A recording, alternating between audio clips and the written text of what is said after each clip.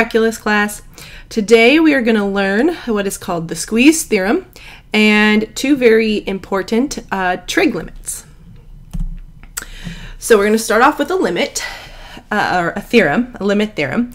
Doesn't have a special name or anything, but it says that if a function f is less than or equal to g of x when x is near a, except possibly at a, and the limits of f and g both exist as x approaches a, then the limit as x approaches a of f of x has to be less than or equal to the limit as x approaches a of g of x.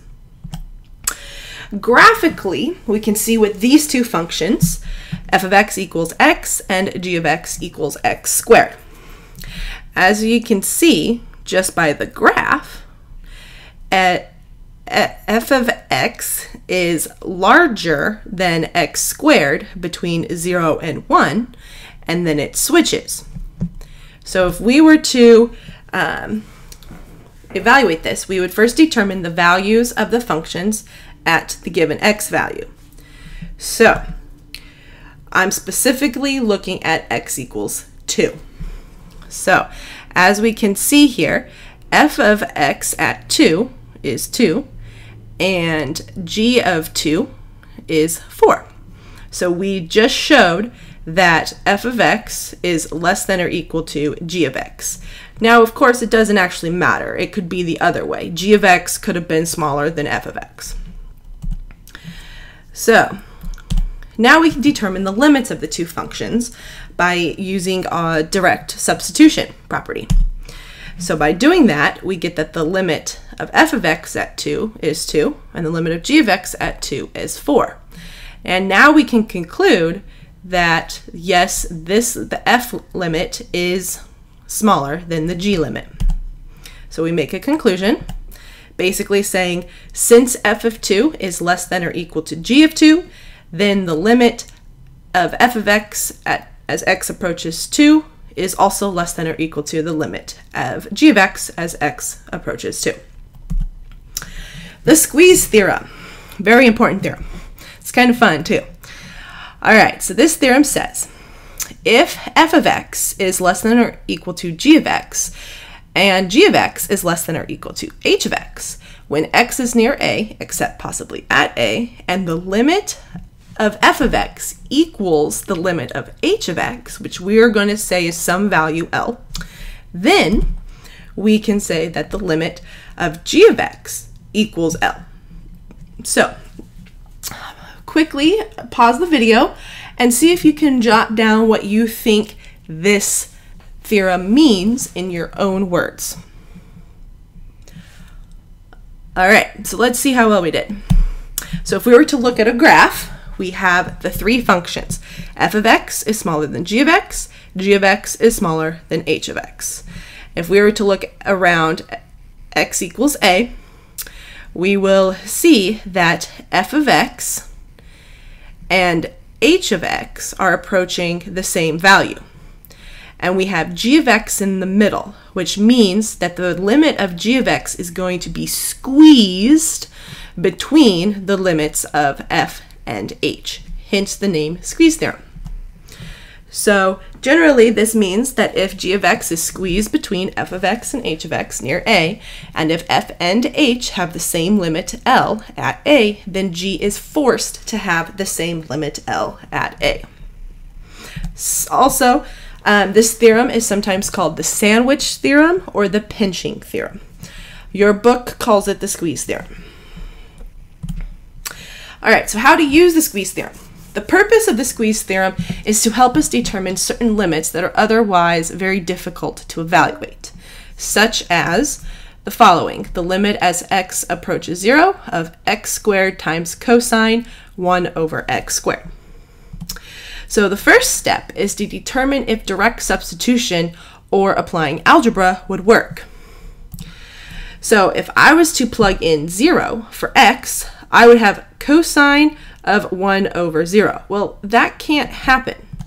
So therefore,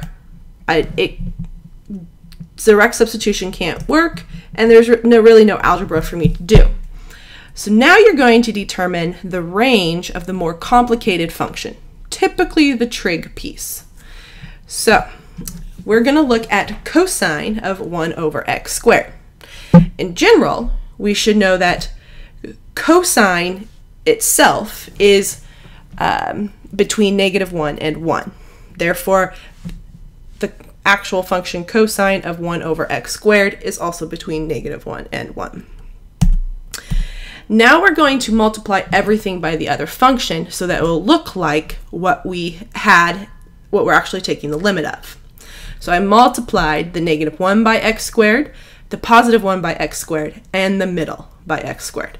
So now this middle piece is our function that we want to take the limit of. This is the function that we are squeezing. We are squeezing this function between -x squared and +x squared. Now we're going to determine the limits of the outer functions. So we have the limit as x approaches 0 of -x squared, and the limit of x squared as x approaches 0. By direct substitution, we can see that they're both 0. Therefore, we can make a conclusion, and it needs to be in some type of a complete sentence. The AP test does require your conclusions to be as a sentence. So we would say something like, since the limit of x approaches 0 of x squared cosine 1 over x squared is between these other two limits, then by the squeeze theorem, that's important, make sure you say this name, you can say that this limit equals 0. And this is what the graph of these two functions would look like. Here is -x squared, +x squared, and here is our function. As you can see, it is being squeezed or pinched between the two parabolas. Now, the two special trig limits. I'm going to give you these limits, and if you really care about the proof is in your book. So this first one is, we say that the limit as x approaches 0 of sine x over x equals 1. The proof is on page 212. So we're going to use this limit property to do this example. So first thing is, it does not matter if it's sine x over x or x over sine x. That doesn't matter. Just it will equal 1. And you have to be careful because it has to be x is approaching 0. Now, the big piece is that whatever is down here has to match what is inside of the sine function. So these two things need to be identical.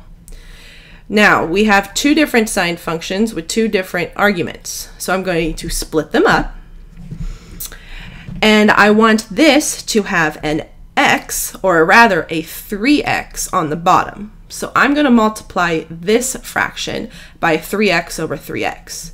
Same thing here. I want this to have a 4x up here, so I'm going to multiply this one by a 4x over 4x to get the following.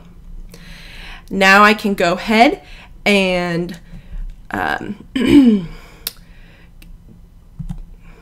factor out the 3x and the 4x. So I'm factoring out this 3x and this 4x because there's no multiple up here. So now I have sine 3x over 3x. So this matches this limit. So I can say that this whole thing is 1. Same thing with this one. I can also say this is 1. So I got 1 times 1. These x's cancel, so my answer will be 3/4.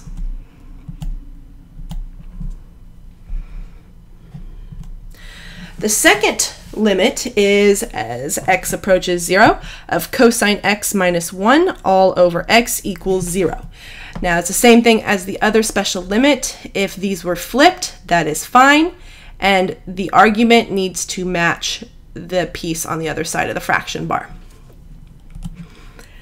All right, this example, we have cosine x minus 1 all over sine x.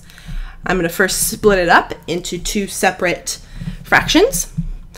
Now, this one, I will need to use the property from before.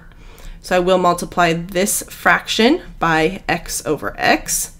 And this, I need an x on the bottom, so I'm going to multiply this fraction by x over x. I can go ahead and factor out this x along with this bottom x multiplying sign. As I can see, I have 0 here and 1 here, and these x's cancel, leaving me with 1 times 0 times 1, which gives me 0. I will see you guys tomorrow, and have a good night.